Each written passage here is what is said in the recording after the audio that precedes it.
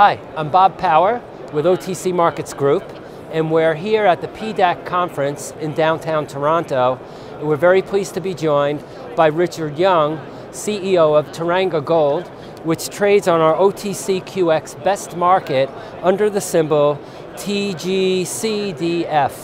Teranga Gold is also an OTCQX Best 50 company, and we're very pleased to recognize, Richard, your company for being a Best 50 company, so congratulations and thank you for joining us here at the booth. Well, thank you. Can you tell us a bit about what it means to the company to be in the Best 50 list for 2019? Well, you know, Bob, it's great for us because 2018 was our first full year on the OTCQX, so we're thrilled with the honor.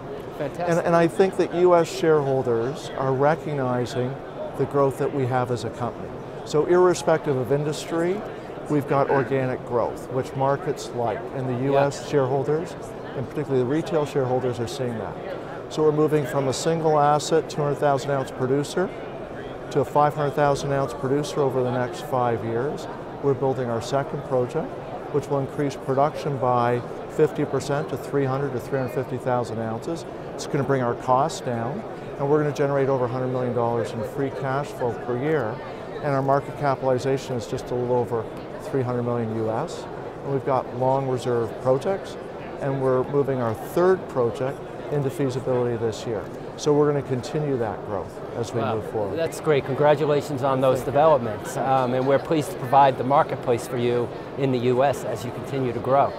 Could you tell us a bit about what you see for the industry in general, you know, obviously in addition to the developments at the company, what do you see in the gold industry? Well, Bob, that's a great question. So what's going on from a macro standpoint is that demand continues to rise, particularly in Asia. Meanwhile, mine supply is declining. And it's going to continue to decline over the next 10 years because we haven't invested in exploration or new projects to be able to maintain production or grow production. And so as an industry, we're going to see rising costs and lower production. And that's where we stand out, is because we're bringing new mines on, we're bringing our cost structure on, and we've got long mine lives. So we certainly think that we will benefit as we move forward, because we think that gold prices are going to rise just based on the demand-supply fundamentals. Well, great. Well, congratulations on those developments, and thank you for joining us here at the booth at PDAC. Well, Bob, thank you very much. Okay, it's great to see you. Thanks. Okay.